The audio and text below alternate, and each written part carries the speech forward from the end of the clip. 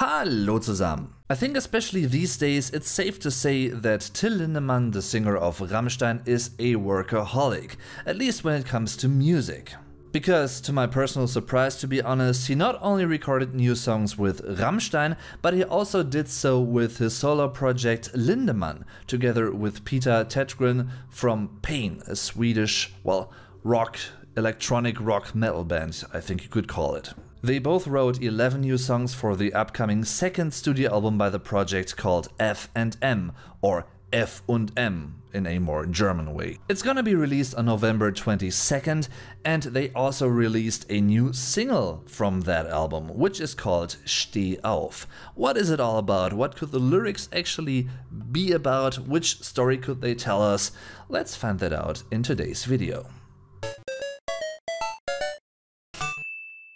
Steh Auf will be the opener, while the track Mathematik, which Till Lindemann composed alongside German rapper Haftbefehl, won't be featured on the new album, at least according to my information. I'd say that one rather seemed like a total solo song by Till in the first place, rather than a collaborative effort together with Tägtgren, also because of the very different hip-hop kind of musical style. After the first Lindemann album, Skills and Pills, which was released as an English-only album back in 2015, the metal duo now seem to have switched to German songs according to the tracklist.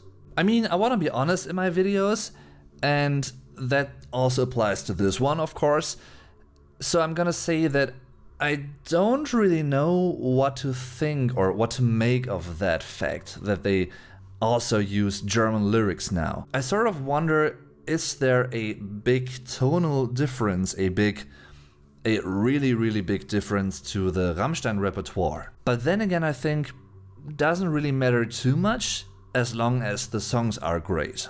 Thinking about it now, actually, it would be really funny if they produced and recorded the third album in Swedish, of course sang by Till. That would be something cool as well, I think. So before I'm gonna dive into the song Steh Auf, what the German lyrics could translate to in English, and what they express to me, well, I just want to say that I haven't seen the music video yet, on purpose. I know it's there, and I will eventually watch it after this video, but I don't want to be, like, influenced or, I don't know, distracted is the wrong word, I think, but I don't want to be influenced by what I could see there in terms of what my perception of the lyrics might be, my interpretation would be like, if you know what I mean. The first verse goes like this. Heut ist ein schöner Tag, am Himmel fliegen bunte Drachen, Boote schwimmen auf dem See, wir könnten so viel machen. Wir wollen nichts versäumen, wollen nichts verpassen, doch du bleibst einfach liegen auf dem Bett, dem Nassen. Today is a beautiful or good day, multicolored dragons flying in the sky, boats swimming on the lake. We could do so many things. We don't want to miss out on anything. Don't want to miss out on anything. But you remain lying down on the bed, the wet one. Already this whole first verse reminds me of keine Lust, sort of, which means can't be bothered or don't feel like it, meaning a lack of motivation while knowing what one could do.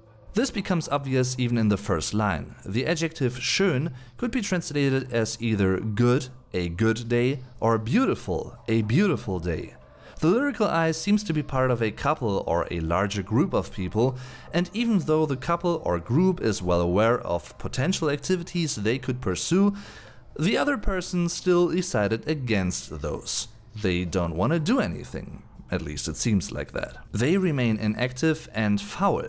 Lazy. On the other hand, they could be lazy against their will, but they don't know what to do in order to find enough motivation. You know, we don't really know yet. In a grammatical sense, the difference between the personal pronouns wir, we, and du, you, the second person singular, shows a certain close relationship and a certain distance at the same time. So, having listened to the tune up until this point, I'm wondering what the wet bed reference is all about. I mean, I do have some ideas what it could refer to. Maybe it has to do with... Oh well, you know what? I'm just gonna mention that in a few moments from now. I'd say the chorus in this one resembles a typical Rammstein type of section with quite aggressive vocals. Steh auf! Steh wieder auf! Steh auf! Steh wieder auf! Get up! Or literally, stand up! Get up again! Get up! Get up! Or get out of bed again! Linguistically, we're faced with the so-called imperative, the imperative form of the verb aufstehen, to get up.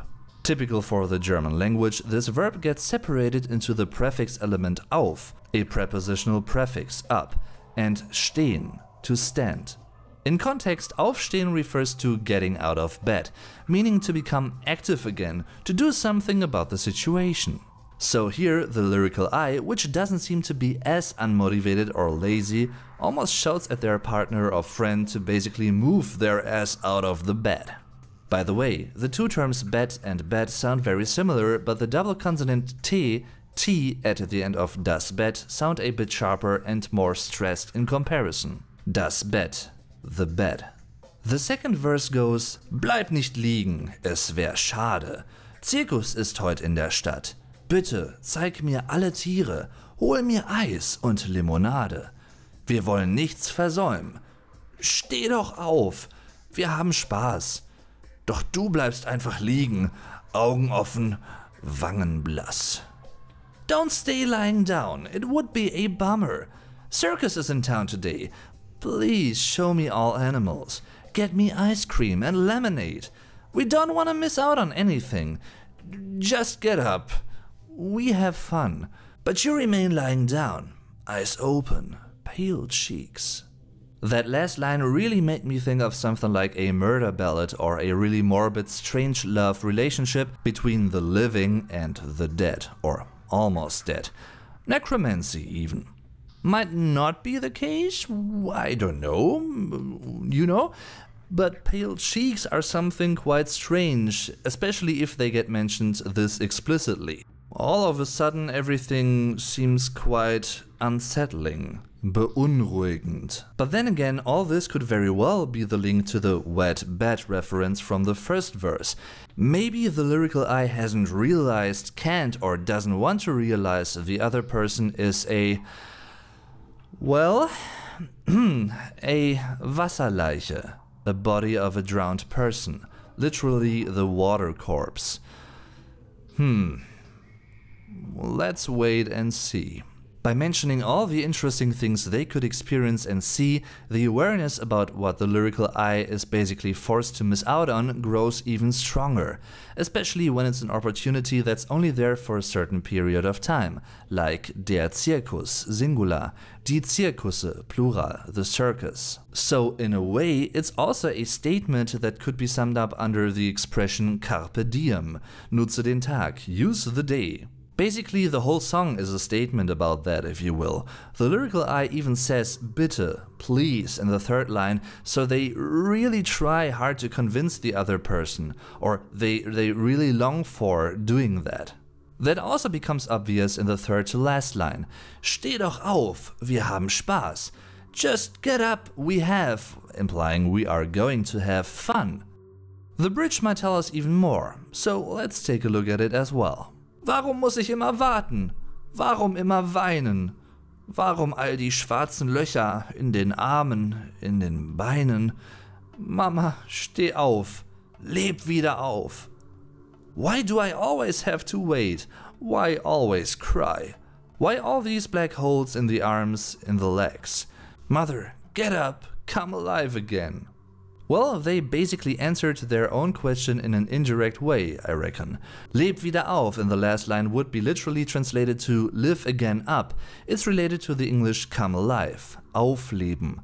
In a transferred semantic relation, this whole context in combination with this expression also refers to the verb wieder auferstehen, to resurrect.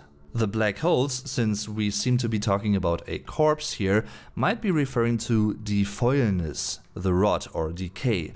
So with the knowledge I have now, having listened to the song as a whole, completely, so to speak, in full, all those things sort of line up with my theory, like the water corpse, so to speak, die Wasserleiche, or the wet bed. Or maybe it's not a bed in the traditional sense of the word, maybe the sea or the water is meant by that. I don't know if it's true though, I don't know if that was the intended meaning, but the song speaks to me that way. So I think that's quite plausible, at least for me, but maybe you have a different association with the song, with the metaphors in this one, and maybe you even have a completely different interpretation, different clues about what Steh Auf by Lindemann could be all about. If so, tell me in the comments, I'd really like to know. I'm a curious person, I love to talk about music, and I hope you do too. Also, feel free to check out my social media and support links such as PayPal and Patreon in the video description down below. Thanks for watching everyone, I'm your Vlog Dave, tschüss und bis zum nächsten Mal.